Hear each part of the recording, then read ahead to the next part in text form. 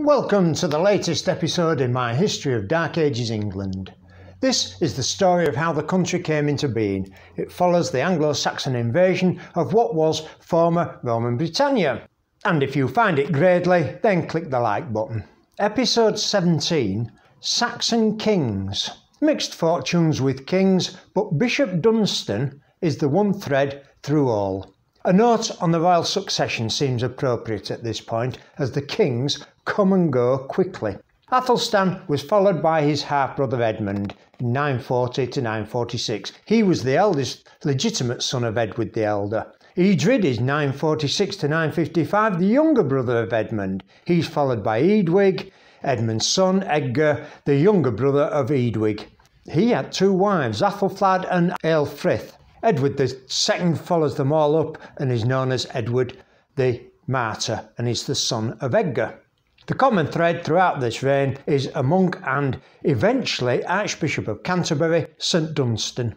He first came to note at the end of Athelstan's reign, where on entering the court, jealousies were instantly aroused, and courtiers one day attacked him, threw him into a cesspit from where he managed to drag himself out and took refuge in a nearby friend's home.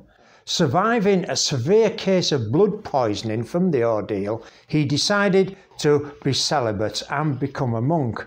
At the beginning, one gets the impression he was a right pain. He obviously had great learning, which had been given to him by the monks at Glastonbury, where he was schooled. He also devoured any books on any subjects. He seems, though, to have had few social skills with his peers. With Athelstan's death, the Irish Vikings, under Olaf Guthfrithson, King of Dublin, invade the old realm of Northumbria in 939 and, sweeping down from the northeast coast, retake York. Olaf led an incursion below the Humber, but this was repulsed. King Edmund, complete with an army, confronted Olaf at Leicester. But the Archbishops of York and Canterbury had already agreed a peace treaty, which both sides concluded. For the next few years, York was part of the Kingdom of Dublin. Edmund I summoned Dunstan to court in 940, where he instantly got the backs up of the established order. And Edmund seems to have believed a plot that Dunstan's enemies had dreamt up. He was soon banished from court. Later the same day, while out hunting, Edmund was nearly killed when a hart, that's a deer, he was chasing jumped to its death over some cliffs, followed by many hounds. His horse at first refused to pull up, and Edmund, praying to God that he would reinstate his learned monk if the horse would stop, because he realised Dunstan's innocence. He found himself looking into the abyss as his horse stopped precipitously at the edge. Edmund immediately scampered after Dunstan, who had not yet travelled far, and reinstated him as a minister at court. Dunstan set about reforming the monastic life to that based on St Benedict, which meant a much stricter and more orderly regime. This took time and teaching. Also, the regime initially was only from what Dunstan had heard second-hand. Dunstan, as part of his court duties, was to act as a kind of foreign minister. He secured the alliance of the King of the Scots by making him Fief of Cumberland. This had the effect of squeezing Northumbria into staying peaceful, partly due to the borders now being part of the Scots King's charge. Edmund's death highlights the problems of disorder within the fledgling state. He was feasting at Pucklechurch, what a wonderful name, in what is now Gloucestershire, when a robber named Leofer sat himself down at one of the tables. A thane recognised the interloper, told him to leave, whereupon Leofer drew a knife and stabbed the thane. Edmund sprung to the thane's side and pulled Leofer around by the hair, but was himself stabbed to death in the ensuing fight. This was in 946. Earlier, in 943, there was a change of king in York. Olaf Guthfrithson had been followed by Olaf Sitriksson. But the people rebelled against this kingship and replaced him with Guthfrith's brother Regnold. Edmund seized his chance of division within the Viking kingdom and took an army to York and expelled both of them. On Edmund's death in 946, Eadred, his brother, became king and the treaty with Northumbria was extended. However, 2 years later, in 948, up turns Eric Bloodaxe. He revolted, or got the people of York to revolt, and declared himself king.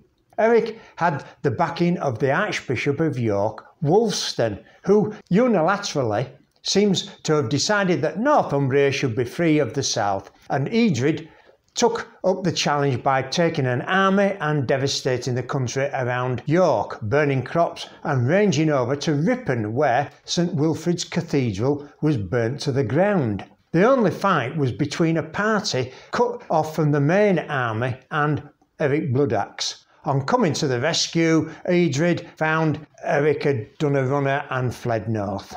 For a while, no real knowledge of Eric Bloodaxe's whereabouts are certain. Then, in 952, Eric returns and is declared king in York. It was over 2 years before anything happened. Dunstan had had Archbishop Wulfstan put under house arrest when he was on a visit to the south. In the end, it was Olaf Sitrickson who made an alliance with Edmund in 954 that came to battle with Eric in Edendale. Eric's army was overwhelmed by numbers and once again peace fell on the area.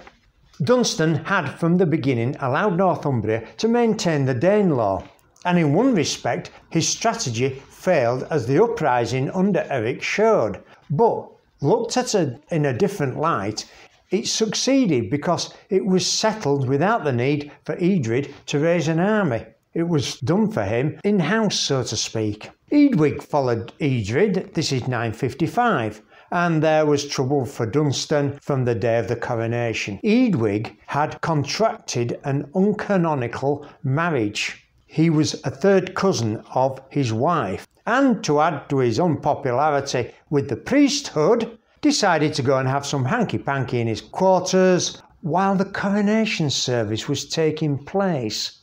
As he was the star turn of the coronation, he was soon missed, and Dunstan, it was elected, would be the one to go and drag him back, the other prelates seeming to think it maybe wasn't a good idea.